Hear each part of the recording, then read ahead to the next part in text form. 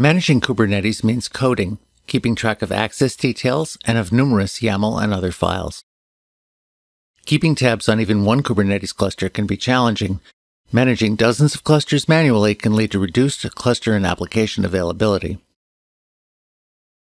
That's why we need Lens, the open-source Kubernetes IDE, sponsored and supported by Mirantis. Lens runs on Windows, Mac, and Linux, installing as a self-contained binary.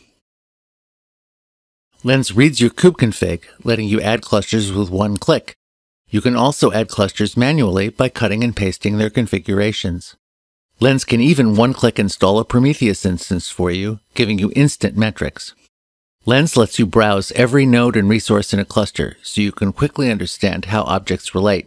Click to view and optionally edit every YAML object in your cluster on the fly. Open terminals on container shells and access pod and container logs with a single click. No complex command line wrangling. Use Lens to open any number of context-aware terminals on your local system, so you can easily work with kubectl, Docker, Git, VS Code, and other tools. Join the movement and help us give Lens more superpowers.